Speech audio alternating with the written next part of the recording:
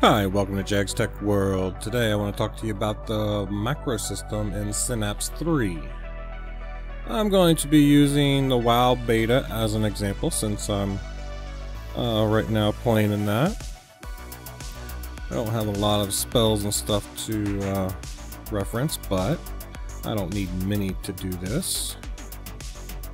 So when you open up Synapse, you want to go over to Macro. And there's two ways of doing this. You can do a recording, or you can do insert. But first, we want to make a new macro. And you can sit here and do a recording. You say you come down here and you do 2 for corruption. 1 for your bowl,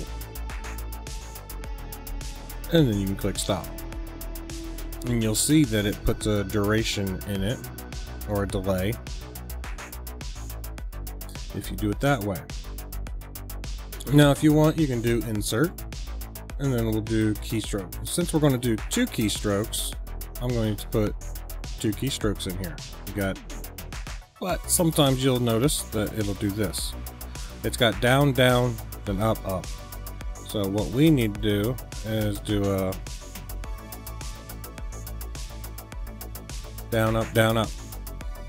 And since I like doing it this way better because like you have a 2-second cast time.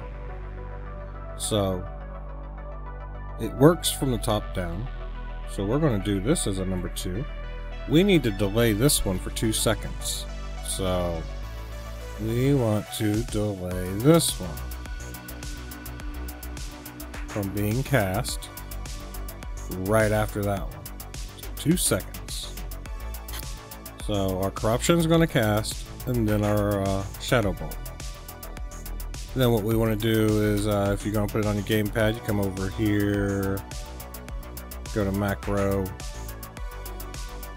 and put it in there, macro 1 or macro 2. But what I'm going to do, since I already have my joystick already set up for WoW, I'm going to put it on my keyboard over here. And we're going to attempt to play each one and see what happens.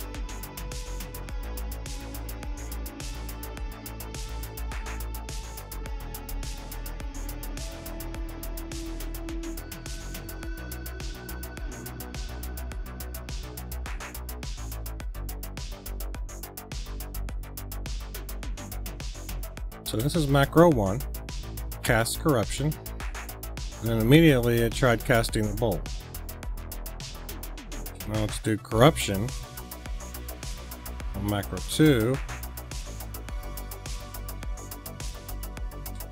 And as you see, corruption goes 2 seconds, then it actually cast shadow bolt. The one with the delay, cast. Yeah, we got RAM there.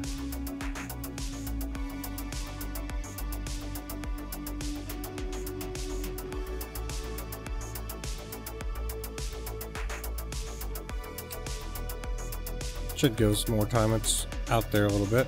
And then shadow bolt. Boom. Working just fine. Alright, so if you're going to do the recording, what I would do is look at your game, see what the cast times are, and then once you do your recording, come in here.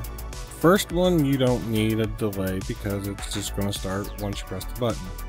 But you want each of these next ones, you want to go in there and you want to set your times. Delay the press, let it release the press, which you want it to release immediately. So unless you're doing some type of game where you have to hold a button down,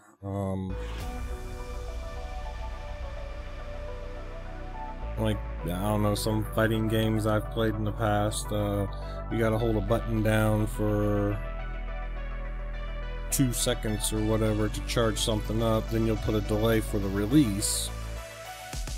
But for stuff like World of Warcraft, I don't think you really need a delay on the release. So make your recording, make sure that delay is in there. And one thing to note too is like this, what I'm doing right now, it's plopping these in the middle. If you want to really insert another keystroke, come and drag your mouse right on the bottom in the line here and say insert, and it'll throw it on the bottom. If you just come up here,